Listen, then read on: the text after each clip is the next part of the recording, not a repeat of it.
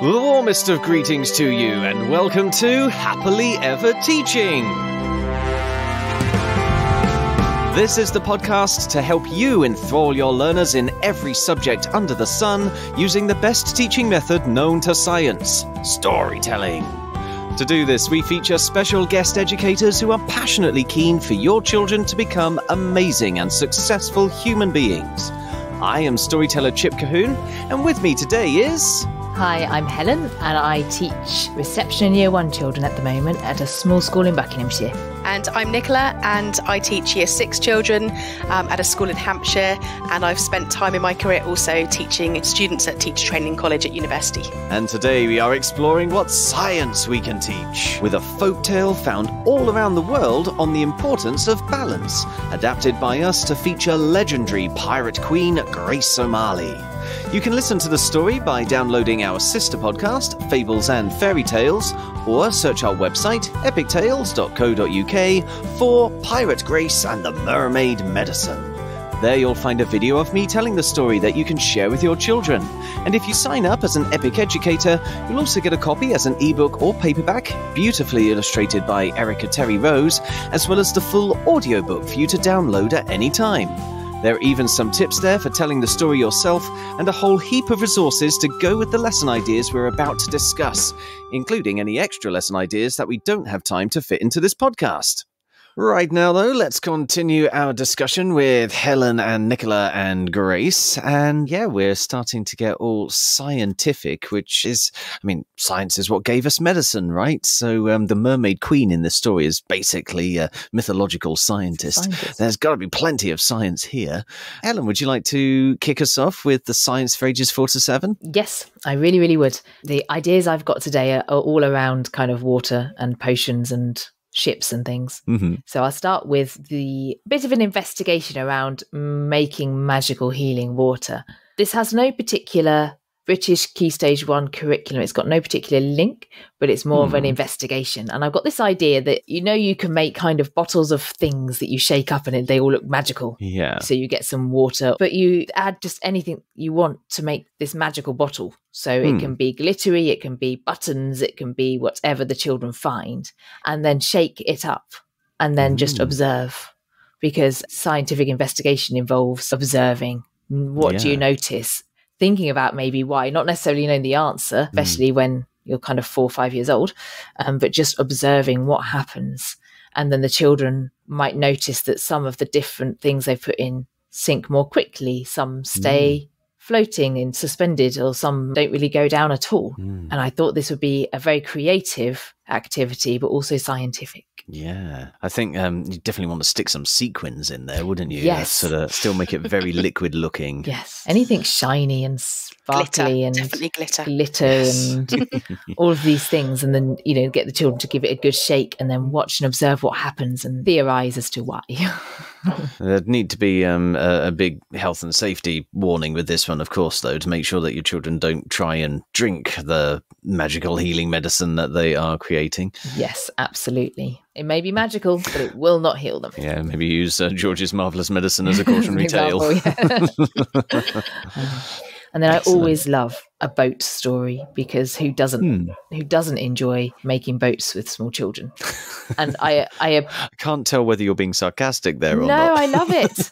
I love it. I love it when you get the children to look at different materials and what they think is going to float, and get them to make a boat and make those predictions. And then when it sinks, you go, oh, why did it sink? And something that I've done quite a lot with children that I absolutely love is, so you've done work on floating and sinking, and then you give them a lump of plasticine and they all watch as it sinks, and then you give them the challenge of making a boat that will float out of that same lump of plasticine. Yeah. And it's fascinating, because they begin to recognize actually it's the same lump of plasticine, it weighs the same, but that one sinks, but this one we can make float. And how can we make it float? And we've talked previously about teamwork, and all of this teamwork comes out when you do things like this, of the children talking about what's happening, sharing their ideas and solving problems together. And there's a huge sense of achievement if they do manage to make a boat that floats out of this lump of plasticine, but there's also a lot to learn if they don't. Why didn't your boat float? That one floated, why didn't yours? And that resilience, does it matter if it didn't float?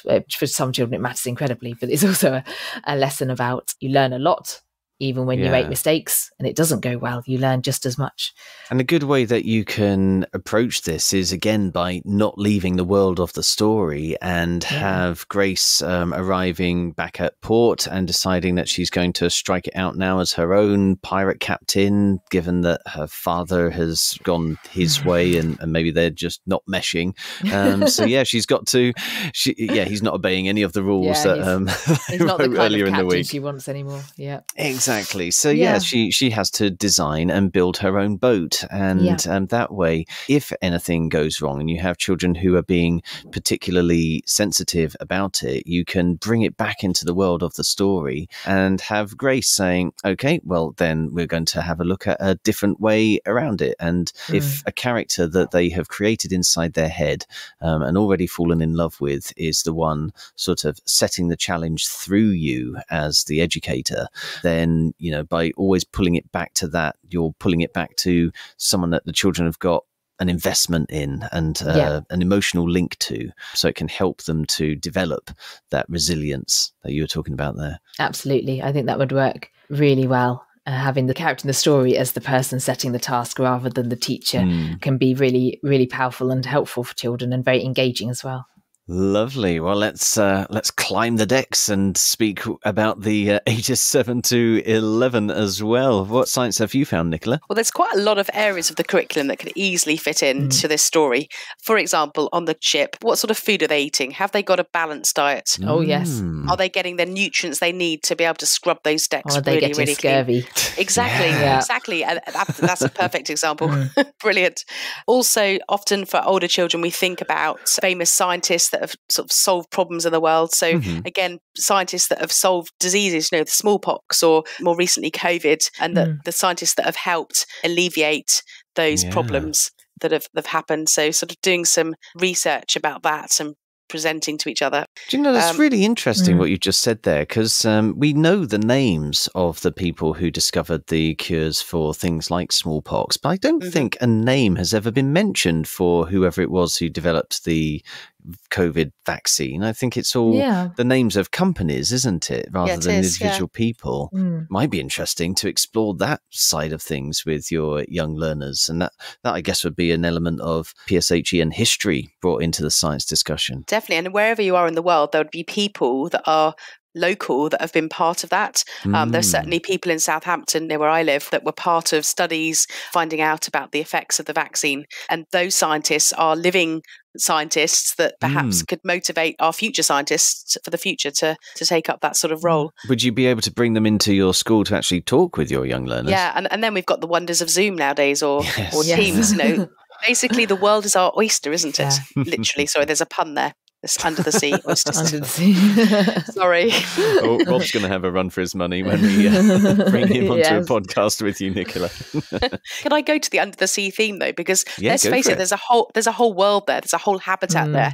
And again, that links beautifully to science. Looking at food chains within under the sea. So the Queen of the Mer people, obviously that's fictional, but under the sea there are an array of creatures that rely on each other, that need each other, predators, different creatures in that environment. So thinking about what creatures live under the sea, thinking about their classification as well, thinking about their life cycles, and also something for slightly older children, but how have these creatures adapted to the environment that they live in? So thinking specifically about adaptation. I've been doing that with my 10, 11-year-olds recently. And one of their tasks that could be easily linked to this story is to create a creature that is adapted to its environment and say how it's done that. Maybe we say where the ship is, so it's a cold environment or a warm environment as it's going through, then creating a creature that would live under the sea in that habitat. And it would be beautiful to let them do that and then do an investigation to see whether their creature actually exists or something in nature that is really close to what they've created. I know when you look at it in more detail, some of these creatures, they're microscopic and they look like mini aliens, but they have incredible adaptations to live in the environment environment they're in. Actually, we had another mermaid story recently. We were talking about the Hans Christian Andersen version of the Little Mermaid story. And I think in our discussion around the science for that, Helen, with Rob, we were talking about adaptations that mermaids might have. Because sometimes mermaids are presented with gills. Yes, I think we were. We don't know whether they are, actually mammals in the way that dolphins are, and they come up for air and then go back down again. So just sort of thinking of all those ideas together, could you, as part of your adaptations work, could you take the idea of a human, as that, a mermaid is a human that's sort of developed to live underwater, and could you take us humans and think, what adaptations could you add for us to more effectively live at the top of the mountain or in a cave? Or there's sort of mermaids and mermen. Could you create the equivalent using the scientific knowledge, of adaptations to live in all kinds of different habitats around the world? Yeah. Yeah, you could look at the history of mankind as well, and how Homo sapiens have actually adapted over the years, and what adaptations might they need to have in a future environment. I mean, it's slightly going away from the story, but in 1,000 years' time, as our climate's getting warmer, how will humans have to adapt to be able to cope and live and survive in that environment? Yeah, very good point. That's all we have time for in this episode, folks, and indeed this week. If you'd like to talk to us about anything you've heard in this podcast, or if there's a subject you are soon to teach that you'd like us to cover, you can find us on social media using @TeachHappily, or leave us a review using your favourite podcast app. Please do also share this podcast with your colleagues and help us start a story-led revolution in classrooms around the world, so children everywhere can learn in a way that's effective, memorable, and enjoyable all at the same time. We'll be back next week so Pirate Grace can help us plan lessons in history, art, geography, design and technology, physical education, and religious education. Right now, though, it only remains for us to say cheerio, and we hope to hear your story soon. So, cheerio! And we hope to hear your story soon.